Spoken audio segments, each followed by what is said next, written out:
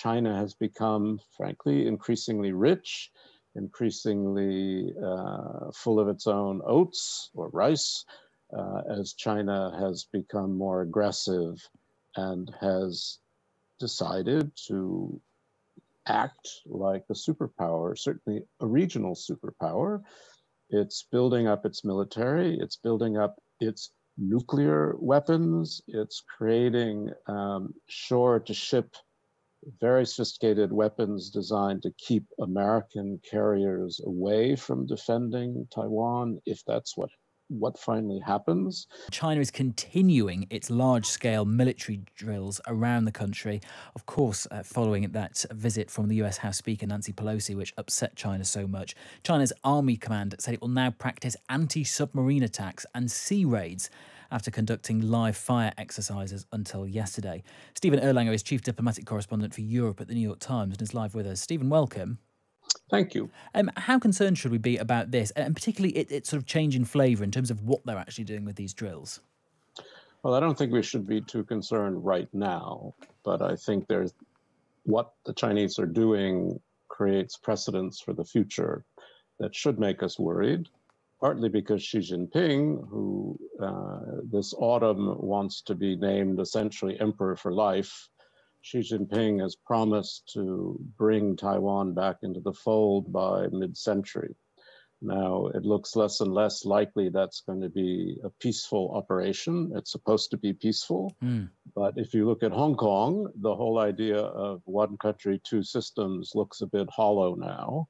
And there's just a feeling that China is becoming a much more controlled, much more party-oriented place. So you have the problem of a little democracy, pretty good democracy, which the West recognizes as part of China. But how one makes it part of China, or can it remain on its own, is a question that's becoming more and more problematic. So what the Chinese have been doing is military exercises under the pretext of this Pelosi visit, which actually changed nothing, to enter Taiwanese waters carefully, but ways they haven't done, to shoot missiles over Taiwan from mainland China into Japanese waters, which they've not done before, to, in a sense, create almost through exercises, a kind of naval blockade of Taiwan and also punish Taiwan economically. So China's changing the ground rules. And with those changing ground rules, do we need a different response from the West? You said you're not sort of particularly worried by what China's done and how they've changed it. The US president said today that he's, quote, not worried about what they're doing. But the picture that you painted there, it sounds like the strategic ambiguity that the West has relied on for a while of, as you say, recognising Taiwan as being part of China, but not necessarily thinking any more deeply about it than that. Whether that can last now China is doing what it's doing. Well, that's a big question that Republicans particularly have in the House of Representatives. Republicans are becoming more and more intrigued by the idea of breaking this old understanding and recognizing Taiwan somehow as independent, which is not American policy. Strategic ambiguity is as much about the question, which is the key one: would the United States come to the military defense of Taiwan should China invade it? That's the point that the US wants to keep open, though Biden has misspoken a number of times and said that the US would defend Taiwan militarily, and then the White House has dragged him back and basically said, well, we're going to keep giving Taiwan arms, which is fine. That's part of the Taiwan Relations Act.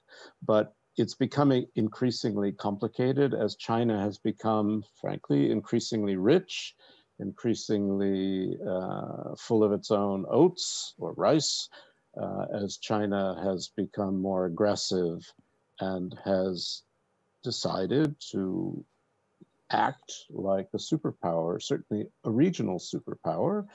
It's building up its military, it's building up its nuclear weapons, it's creating shore-to-ship, very sophisticated weapons designed to keep American carriers away from defending Taiwan, if that's what finally happens.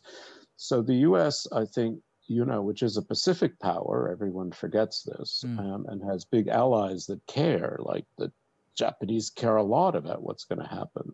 And so do the South Koreans. The US has to figure out how to reassure its allies without forcing them to break with China, because China's too important. It's too big, and its trade relations with the rest of Asia, let alone Europe, are too important